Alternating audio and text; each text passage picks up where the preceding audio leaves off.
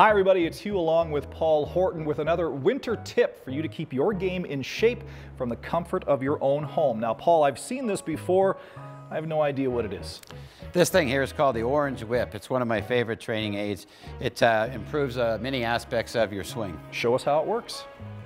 So this is how I would have you use it. We're going to swing it with the ball a little bit above the ground because it's got a droopy shaft. We're going to just start with small swings and slowly, gradually work into a bigger motion.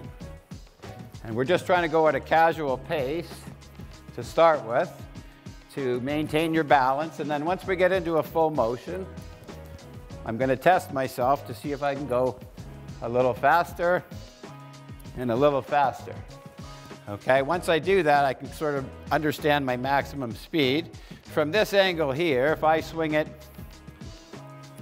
in a full motion, it'll swing on a plane that's more correct for your golf swing. So it allows me to swing this way, which is essential to gaining more control in your swing. Thanks, Paul. I'm going to improve my swing in no time using the orange whip. Yes, the whip is a great warm-up device, so I see a lot of players swinging it before they even start their range session before the round.